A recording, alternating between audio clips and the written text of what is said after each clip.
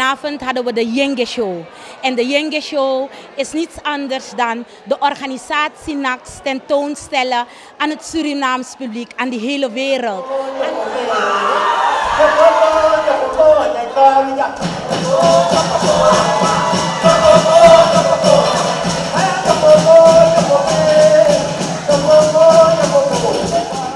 Alle afdelingen die er zijn bij Naks, commissies en werkgroepen hebben vandaag aan Suriname en de wereld laten zien dat Naks de grootste culturele organisatie is in Suriname.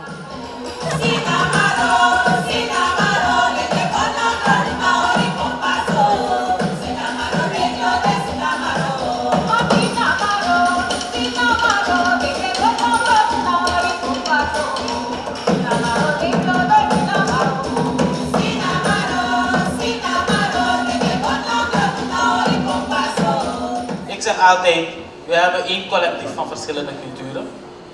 Onze psyche is al collectief. Als wij in het bos gaan en die mensen maken met hout, toch respecteren ze het bos, want ze weten die wiet die zijn daar, we moeten respecteren.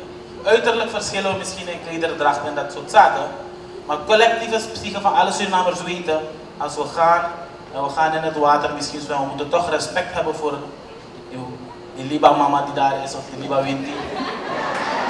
We weten dat. We weten ook dat als wij een huis ergens, een nieuw perceel of iets willen bouwen, weten er is een grondbouw daar. Wie daar ook in Suriname dat is.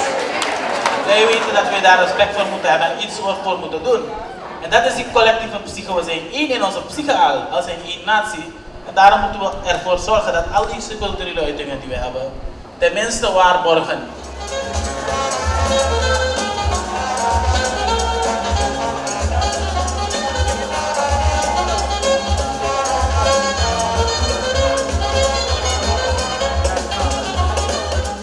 Jamaica, Venezuela, Brazilië had je ook nederzettingen waar een heleboel slaven gevlucht waren. Maar nergens in geen enkel land behalve Suriname is het gelukt om een bosland Krioro of een bosneger cultuur te handhaven en te waarborgen. Nergens is het gelukt. En daarom moeten we heel trots zijn dat we die cultuur, die beschaving kunnen houden. Want beschaving maakt ons het verfijnde van het leven.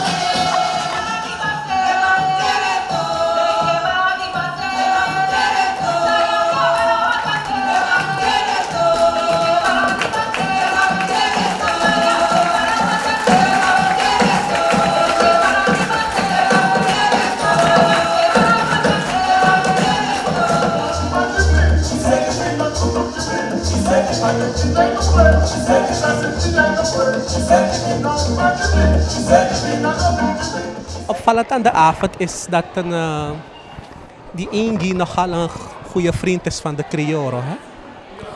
Kan niet anders, een comité ja. We zijn die Ingi komen aantreffen en we zijn matties geworden, we zijn vrienden geworden, we zijn families geworden.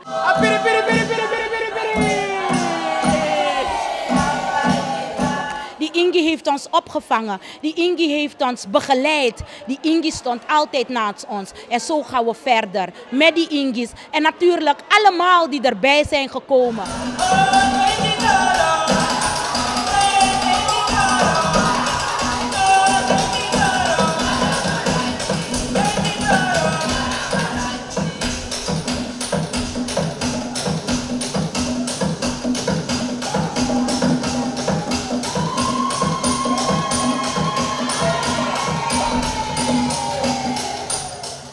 wil Suriname oproepen. Vooral voor 1 juli. U weer een prodocon. Laten mensen zien dat we feest vieren. Maar ook bezinnen. We mogen blij zijn. We mogen plezier hebben. En weten dat het 155 jaren is. Dat onze voorouders gezwoegd en geploegd hebben.